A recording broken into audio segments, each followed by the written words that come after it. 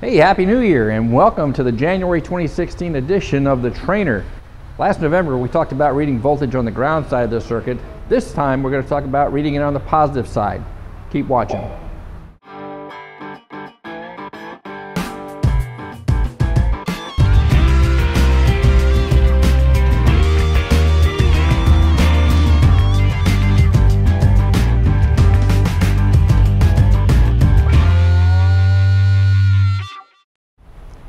Now, if you didn't get a chance to watch the November edition of The Trainer, look for the link down in the video description.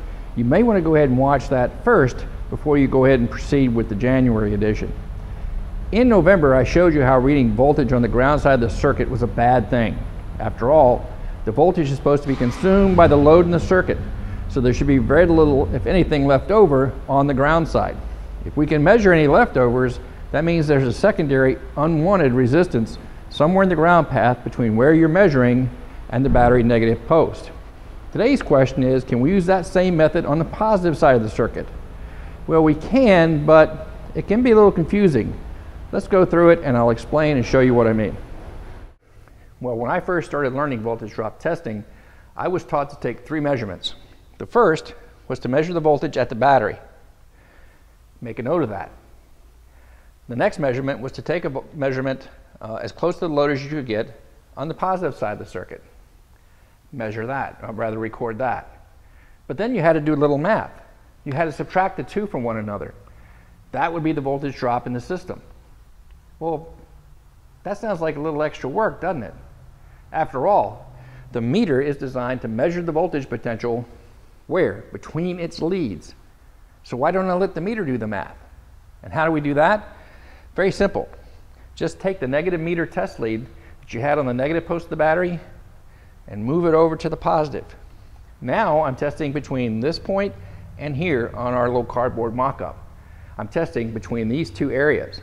So any voltage drop that exists is going to be the voltage drop in that section of the circuit. We'll get a reading on that, and look at that. That math kind of lined right up, didn't it? I guarantee I didn't plan it that way. But as you can see, the circuit has now done the math for me. What if I got a reading like this one?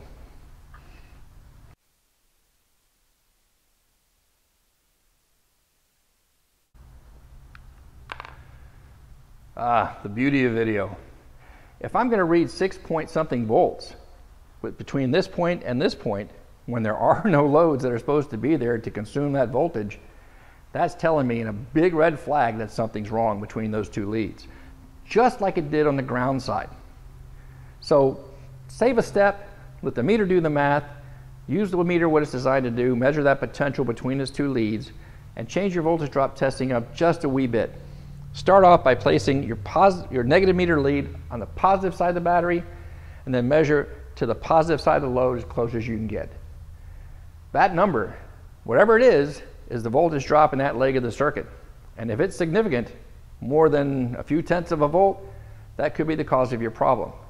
Let me just say real quickly, if you find a problem related to voltage drop, it's not going to be a matter of a few tenths, it's going to be big. You'll see it, don't worry.